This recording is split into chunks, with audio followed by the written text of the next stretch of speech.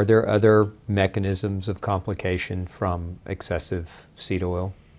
Yes. So as I mentioned, those four pillars of hazard, I call them. So we have the inflammatory processes. So when you consume high omega-6, that drives production of arachidonic acid, and the downstream effects of that is all inflammatory mediators. Prostaglandins, eicosanoids, thromboxane. So this is driving inflammation, vasoconstriction, and clotting, right? And so that's the inflammatory pathway, and everyone around the world accepts that pathway. Then you have the third pathway of destructive effect from the seed oils is what I call the toxicity, which is through the advanced lipid oxidation end products.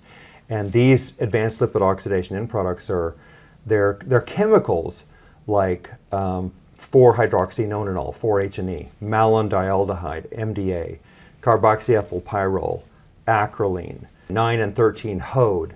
All of these are downstream metabolic effects of linoleic acid actually oxidizing.